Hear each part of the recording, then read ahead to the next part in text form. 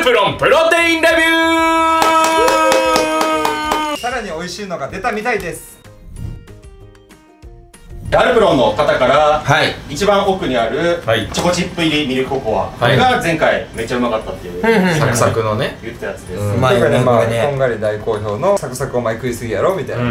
そうそう、後半全くない。これはアルプロンが悪い。違う、そういうことを考えないこんがりが悪い。上の方にクッキーがいっぱいあるんだもん、しょうがない。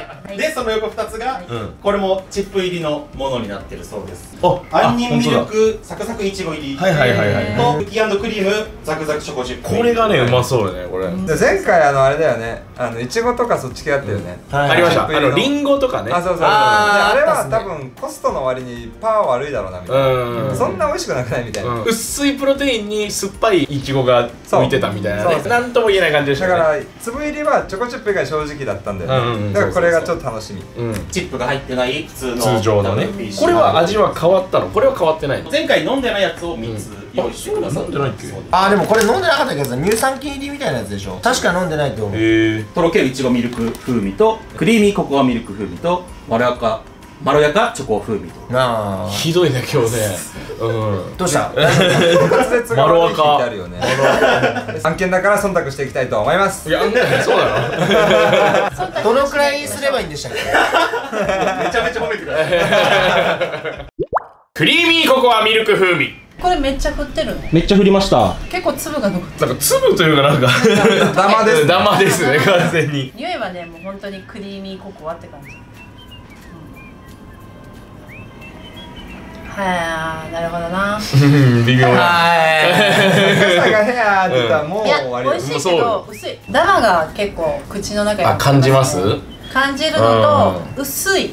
なんかこう抜けた感じの、まずくはないんだけど、抜けたようなまあココアって感じですね。いただきます。はい。昔ながらの味がしますね。なるほど、薄いってことやな。いや、薄くはない。あ、薄くはないんだ。嫌い。おお。端的に嫌いな味です。なんか部活の時に飲んでた中で美味しかったやつ。10年以上前に飲んだ部活のプロテインの美味しいやつが最上級の褒め言葉かな。だから現代に出てくるとちょっとこれじゃ戦えないんじゃないって僕は思ってしまうから。いただきます。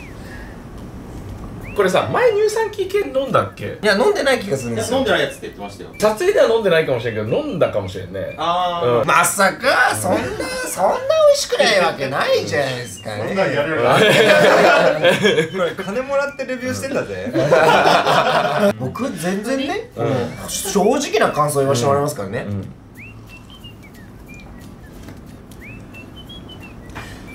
ダメっすね、これ。てか僕の声のあれ言わなくて大丈夫？これめっちゃガラガラ声なんですけど、広島選手権で声出しすぎました。死んでます。はい。レモンチャンネル。とろけるいちごミルク風味。いちごミルクやったらその酸味が嫌じゃないんじゃないかと。見た目が練乳かかってるでしょ。だからその練乳の甘さみたいなのでその酸味が隠せててほしい。いただきまーす。なるほどね。こっちの方が嫌い。ああ。じゃあもう終わりやん俺ら。本当にさっきのまま。ああ、なるほど。のいちご。いただきます。はい。僕はさっきのよりはマシかなって感じかな。さっきの方が好きかった。まだ大丈夫。なるほど。いや、最近レベルが高いからさ。まあそうなんですよね。かわいそうではある。これが10年前にこれ飲んでても別にまあまあこんなもんだよね。むしろ美味しいって言ってると思う。プロテインがこの味なんて。でもバナナとかでシェイクしたら美味しそう。じゃあいきますね。飲んでないから。なるほど。すいませんでした。もうそれだけで終わらしちゃった。いやー、きついなこれ。匂いはすごい美味しそうでしたけどね、作った時の。美味しくないな。It's a ガングリオンマジックまろやかチョコ風味。美味しそう。乳酸菌入り。よーし。頑張るぞー。匂いはでもそんなに。いや、なんか見た目も今までで一番いいですね。溶けてるし。そう。頼む。おお、マジ？美味しい。急に変わらんよそんなカカオとチョコ。ちょっと待って。本当に？本当にまろやかチョコ風味です。まろやかチョコ風味。乳酸菌逆に入ってないんじゃないこれ。美味しいんだけど。マジで飲んでみて。本当に？いただきます。はい。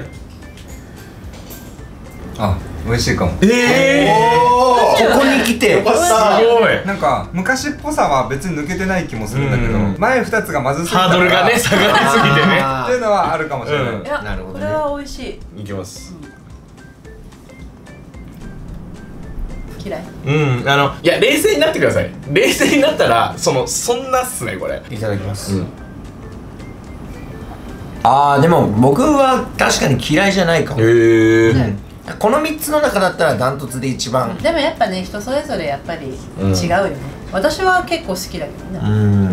フィッシャーズよいしょ。チョコチップミルク風味今から作っていただきます。外れなし。チップがねザクザクじゃなくなる。そうなんです。今作ります。やっぱ出来たてほやほやのチョコチップが一番うまいですからね。お口直し。約束された勝利。ちょっとチョコチップ一番多いの欲しいんですけど。うるせえどうせお前飲むだろクソガキがよ。いきます。はい。久々。美味しい。これはすぐ言ってあげた方がいいね。これ最高。カエルの卵みたい。いや言わんねえ。急にその。いきなり。これはうまいですね。はい。サクサクいきましょう。サクサクが消えちゃうからね。ありすぎぐらいまであるな。俺ももうちょっと少なくていいこれ。このなんかビスケットがちょっとこう塩気があると思う。なんかそうですね。なんかなんでしょうね。この香ばしさっていうんですかね。そうそう。これであれだな、ピーナッツバターと蜂蜜と水混ぜてブラックサンダーみたいな感じになりそうだ。あ、すぐなくなるわこれ。考えてくれよほんまに。みんなのやからな。喧嘩勃発。パンパン太郎のパンチャンネル。杏仁ミルク風味サクサクいちご入り。いちご？サクサクいちごです。いちごが入ってるんです。生きた乳酸菌入りでございます。いらない。いらないです。本当に勘弁してください。許してください。美味しいかもしれない。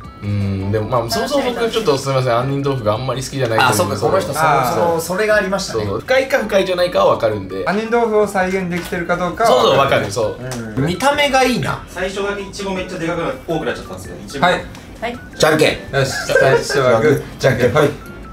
リカさん。杏仁豆腐の匂い。しかもいちごがすごい。それはリカさん。まあこれは自分次第です。いやでも結構大きいね粒が。すごい。いちごやん。いただきます。ああ、美味しい。私好き。プロテインもうまいですかその。杏仁豆腐。なるほど。リカさんは杏仁豆腐は好き。好き。あ、いちご美味しい。僕もそもそもの杏仁豆腐は結構好きな部類です。あ、これは美味しいと思う。むしろ僕こっちより好きかも。あ、そうじゃあチョコチップ飲まないでもらっていいですか。あ、僕チョコチップは僕正直プロテインの味もうちょい美味しくできるんじゃないかとは。それは確かに思います。ちょっと薄い。プロテインの味もちゃんと杏仁豆腐だし、やっぱ乳酸菌と相性は悪くないんだろうな。なるほど。する。僕は不快感がほぼないし、しかももしあったとしてもいちごの酸味で消してくれてんのかなって感じがするぐらい、いちごの酸味もすごいし、結構好き。タイプが違うけどいいね。ね、全然。なるほど。いただきます。伊藤さん逆に不快にというかあれかもしれない。杏仁豆腐嫌いだもんね。甘いな、なんか俺にとっては。あ、そう、甘ったるいって感じる人は多いかも。いちごはうまい。いちごだけ食いたい。変な不快感はマジでないと思う。だから杏仁豆腐の不快感だけど、これ多分プロテインだけで飲んでも変な感じはしないですね。甘いなとは思うんだけど、だいぶマシ。いただきます。美味しい。あ、うまい。好き。僕はそのチョコチップに身を捧げてるんであれなんですけど。契約結んだ。そうなんだ。アルプロンさん契約お待ちしております。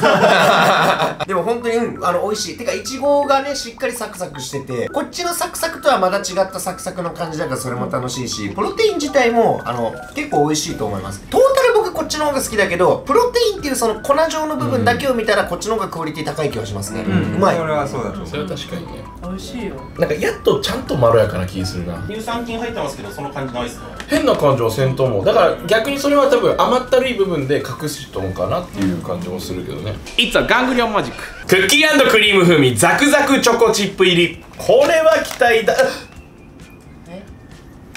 ね、乳酸菌入ってる。これは期待マジか。いやいやいや入れちゃダメだって。チョコ系と乳酸菌はまずいよ。いやでも考えてみるとクッキー&クリームの部分はまあその乳があれじゃないですか、主成分だから。頼む。だってこれも美味しかったし。美味しかった。まあ確かに匂いはいい。めっちゃいいっすよ。ミルクっぽい。いきます。ちょ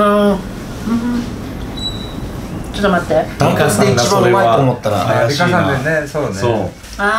リカさん初手いいね。クッキー美味しい。まあそれはね。なんかね、やっぱね。クッキーってチョコチップのことですか？チョコチップのことです。これがね、乳酸菌強い。ああ、やっちゃったか。順番ミスったね、これは。多分一番強いと思う、これ。乳酸菌が。ちょっと飲んでみて。いただきます。匂いがないね、あんまり。ないよね、あんまりね。ミルクの匂いしかしない。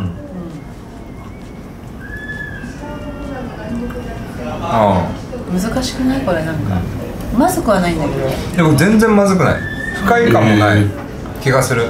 でも乳酸菌でもチョコチップがちゃんとオレオのチョコチップって感じだからそれだけの美味しさがある。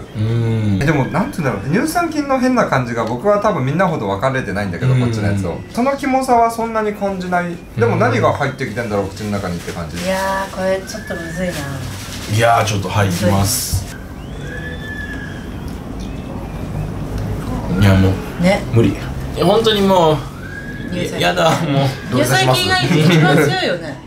いやまあ私はすごい結構僕ここら辺も感じましたけど。僕クッキーでごまかされてたんだよ。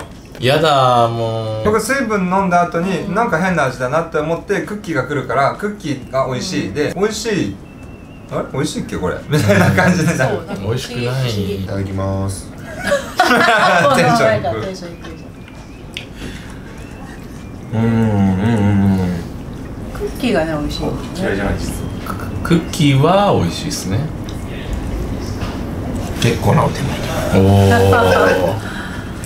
クッキーがうめえ。むずいよねこれなんか。いや簡単っすよ。美味しくないで簡単だと思う。なんて言うんだろう、ヨーグルトを食った方がいいよね。普通にね。ここがねすごい良かったね。でも6分の2ですから。3分の1。バカみたいに種類出してる企業よりは率が高い。で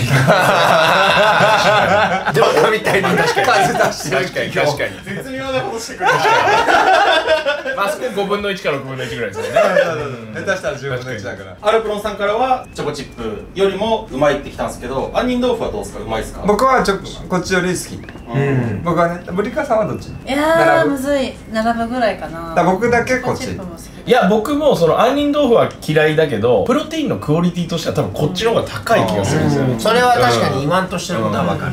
ただプロテインのクオリティをもってしてもこっちのチョコチップがうまい。そう5分だったっていうぐらいね。これだけ送ってくれたらよかったのに。確かにこれとこれでうわアルプロレベル高えってなって終わるっていう感じだったんで。